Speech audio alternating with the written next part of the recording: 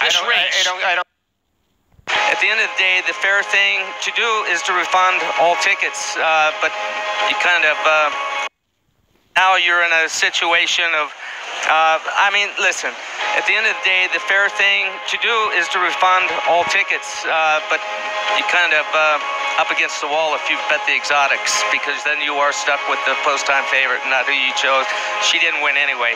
I mean, this is remarkable, by you guys. Hello Money, yeah, it is remarkable. You got a steward that is watching this race. I don't get it. And for the inquiry sign not to be up immediately is mind-boggling. I've seen, and here's the thing is, I've seen a horse here at Saratoga before actually break through the gate, actually stopped. The rider stopped on the horse like you were talking about, Gary. The horse came around and finished second. They called the horse a non-starter. I don't know why there's not an inquiry up. I don't know what's going on here at all. You're right. Well, let's look, guys. We know that the stewards obviously are looking at it. The sign has not been put up yet, but that's what's happening right now. It takes somebody to push a button that says inquiry. Let the public know. Agreed.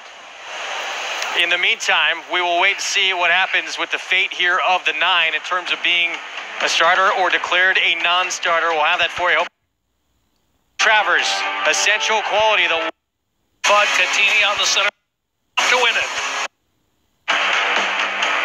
Back on Saratoga Live here on Fox Sports 2 and regional networks out in Southern California.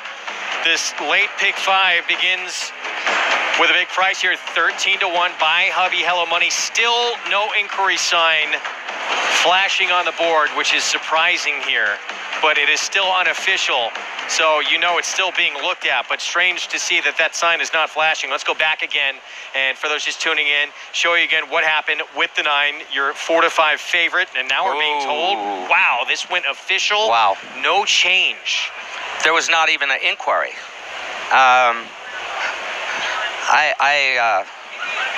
All I can say is I'm a bit dumbfounded, and I don't have any reason that I can say why there was not an inquiry. It's in the rules of racing in every jurisdiction.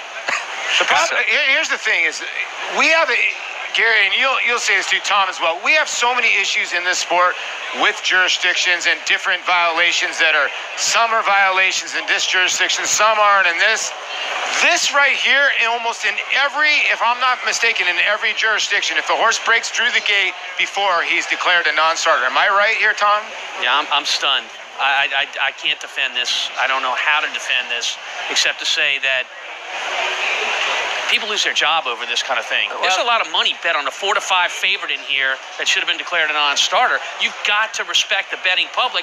They make the game go. The public and the betting makes the game go. For them not to respect that and do the right job by the public is astonishing. Tom,